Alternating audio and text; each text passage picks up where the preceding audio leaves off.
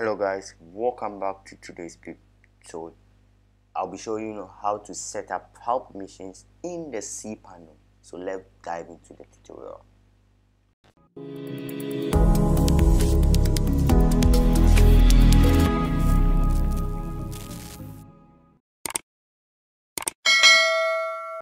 My browser,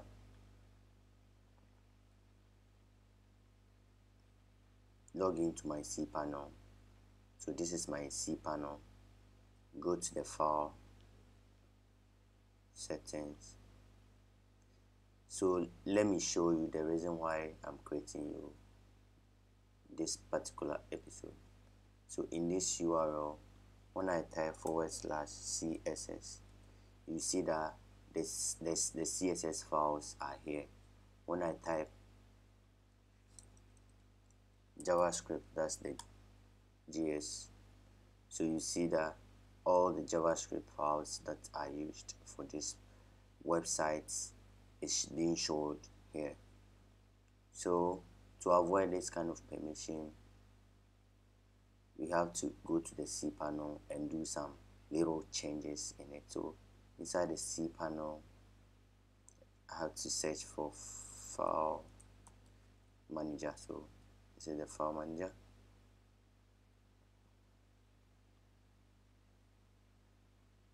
So file manager. Inside the file manager, this is what you see. So these are the files directories.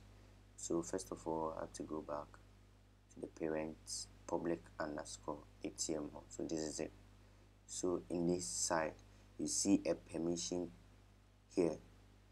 This permission is set to 7770777, but the correct default permission is supposed to be 750. You can't click on it or enter it, so you have to select 750.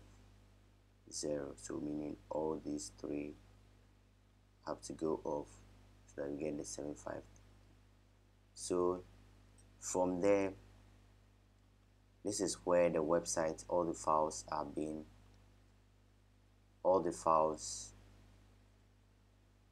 hosted in. So when you check this site too, there are permissions here. This is set, all folders are set to 07, all folders are set to 07777, and all files are set to 774, which is wrong. As you can see, the sitemap file is set to 644. This is the correct way. So we are going to change all the files to 644 and all the folders to 755. So let's change the permission. So you click on the key sign, that's the permission sign here. Then we set all folders to 755. So 755. Then we change the permission. Then we go to all the files to go to the same place. Let me change it to 6. That's a 644. So 6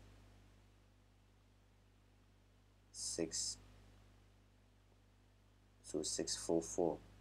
That should be the permission size. So when you are done, we'll go back to the website that we are using. So this is the URL of the website. So let me type CSS.